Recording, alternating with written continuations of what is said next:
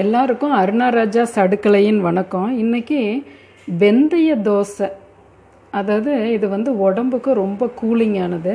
அது இல்லாமல் ப்ரோட்டீனும் நமக்கு நிறையா இருக்கிறது, நார் சத்து இருக்கிறதானது. இது வாரம் ஒரு முறை நீங்கள் செய்து சாப்பிட்லாம். சாஃப்டாக இருக்கும் தோசை, கிறிஸ்பியாக வராது. அதாவது இந்த ஒரு கப்பு இட்லி புழுங்கல் அரிசி ஒரு கப்பு எடுத்துக்கிறோன்னா இந்த டேபிள் ஸ்பூனால் ரொம்ப சரியாக 1.5 டேபிள் ஸ்பூன் நீங்கள் வெந்தயம் போட்டு இது 4 மணி நேரம் தனியாகவும் ஊற வச்சுக்கலாம், ஒன்றாவும் ஊற வச்சுக்கலாம். இதை மிக்சியில் போட்டு நல்லா நைஸாக அரைச்சி உப்பு போட்டு கரைச்சி வச்சு 8 மணி நேரம் கழித்து பார்க்கலாம். இப்போ கிட்டத்தட்ட 10 மணி நேரம் ஆயிடுச்சு பாருங்கள். நல்லா இந்த அளவுக்கு ப்ளஃபியாக வந்திருக்கு பாருங்கள். இப்போ நம்ம தேவையான தண்ணியை போட்டு கொஞ்சம் நீர்க்க கரைச்சிக்கலாம். அதுக்கு நீங்கள் மிளகாய் பொடி, இட்லி மிளகாய் பொடி ரொம்ப அருமையாக இருக்கும். நான் இருந்தாலும் வேர்க்கடலை சட்னிக்கு நான் வறுத்து வச்சுருக்கேன். கடலைப்பருப்பு, உளுந்தம்பருப்பு, ஜீரகம், மிளகு, ஒரு வரமிளகாய், ஒரு அரை வெங்காயம் போட்டு வதக்கி எடுத்து கொட்டிட்டு வறுத்த கடலை, புளி, தேங்காய், உப்பு அரைச்சிக்கலாம். வெந்தயன்றதால நல்லா இந்த அளவுக்கு ப்ளஃபியாக வரும். நீங்கள் இட்லி கூட ரொம்ப சாஃப்டாக இருக்கும்.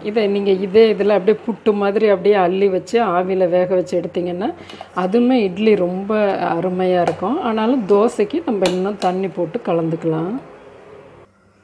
கல் நல்லா காஞ்சோன்னே அந்த மாவு பாருங்கள், இந்த அளவுக்கு நல்லா தண்ணி போட்டு ரொம்ப நீர்க்க இல்லாமல் ரொம்ப கெட்டியாகவும் இல்லாமல் இப்படி ஊற்றுற மாதிரி இதை சுற்றி வர ஊற்றிக்கிங்க.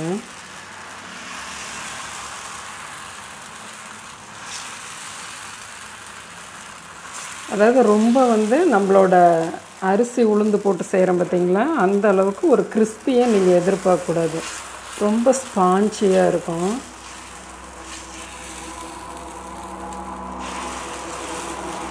தண்ணி நீங்கள் கலக்கும்போது அதாவது அது தண்ணியை வாங்கிக்கிட்டே இருக்கும். தேவையான தண்ணி பயப்படாமல் ஊற்றுங்க. நல்லா புளிச்சு வரும்போது தான் அந்த மாதிரி ஹோல்ஸ் வரும். அந்த புளிப்புங்கிறது ரொம்ப முக்கியம். திருப்பி போட்டு எடுத்துடலாம். இப்போ உங்களுக்கு தானாக மேல் எலும்பி கொடுக்கும், அப்போ நீங்கள் திருப்பி போட்டுடலாம்.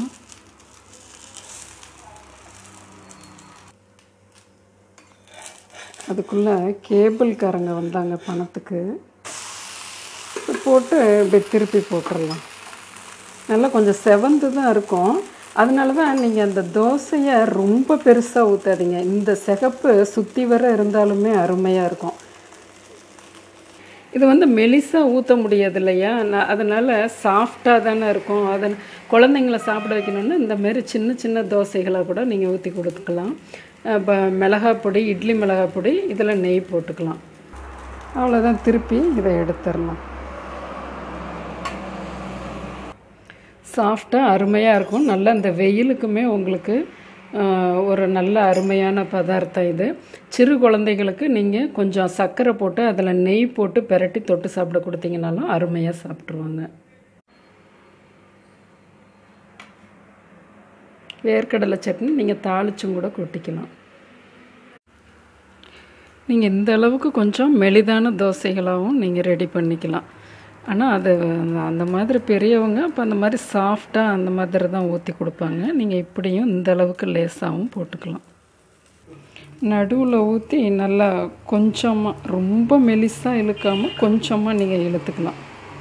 இந்த ஹோல்ஸ் வரும்போது தான் நல்லா அது இப்போ நொதிச்சு வந்திருக்கு அப்படிங்கிறது அர்த்தம்.